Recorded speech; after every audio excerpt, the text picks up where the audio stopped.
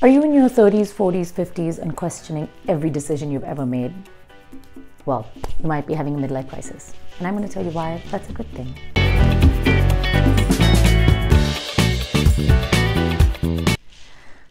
So I'm 39 and I think squarely in the middle of a midlife crisis. I cannot tolerate things that were once okay. I'm questioning every decision I've ever made, and I just don't have the space for people and activities that don't serve me. Great, right? Midlife crisis. Bring on the bad haircut and the sports car. What? Sorry? Oh, only guys can do that? Great. Can't even have a crisis without stumbling into a gender stereotype. Anyway, any way you measure it, I'm acting out. I will refuse to do some things. You cannot stop me from things that I want to do. And sometimes the delta between the expectations and the reality of my life is so vast that I feel like I've been sleepwalking for the last almost 40 years. I mean, I was supposed to be on Broadway by now, and here I am telling my deepest and darkest to an imaginary audience through my iPhone. That's enough to push anybody over the edge. Except when I pause and when I think about it, I'm not actually being pushed over the edge. I'm being pushed deeper into myself. And I'm being pushed further towards things that I maybe want. And that's not a bad thing. So maybe this midlife crisis is actually more of an opportunity than it is a crisis at all. I don't know about you, but I spent my 20s in a haze. College, grad school, work, men, parties. It was great. By the end of that decade, I had picked up a husband. In my 30s, I was moving, I was having children, working on my career. Great, but not exactly the time to stop and ask questions like, who am I? Why am I here? What do I really want? I mean, at that stage, I wouldn't even have known how to ask those questions, let alone not answer them with a Madonna quote. Okay, fair point. I might do that now as well. The point is, no matter how rebellious you are, we're all imprinted with the roadmap.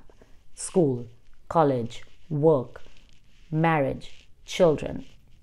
And we go round and round the Monopoly board and we collect our salary as we go around and we buy up all the little houses and all the little hotels. And then one day, when all the real estate has been bought and the children are grown and your mom stops calling you because she's become slightly hard of hearing, for the first time in decades, you can actually hear yourself. And I know it can be terrifying. If you listen carefully, you might hear what your soul really wants. And I'm fairly sure it's not a Maserati and a 21-year-old Ukrainian model. I think the biggest tragedies of anyone's lifetime, aside from the Trump presidency, is not living the life you were meant to lead. So in that sense, maybe it's not a midlife crisis at all. Maybe it's a midlife renaissance. We should stop and question. We should change paths if the one we're on is not fulfilling us. So stop beating yourself up about it and go out and do the work. Get deeper. Go out into nature. Read some books. Hang out with people that make you feel right.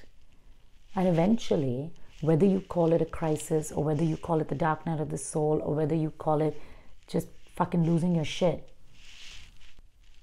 you will find your way back to who you are. And then this phase has served its purpose. Change is scary as fuck, but you know what's scarier?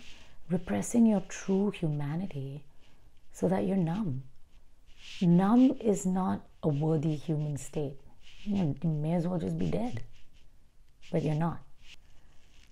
And another note, while this change is really hard on the person that's going through it, it's also really hard on the people around you. But if you're that person, give them space. Clamping down and trying to bring them back in a mold is only going to drive them further. So have faith that while they're on this journey, the road will lead back to you. And if it doesn't, then maybe you have some soul work to do as well. All right, that's enough. I'm going to go dye my hair and flirt with the pool boy. Ciao.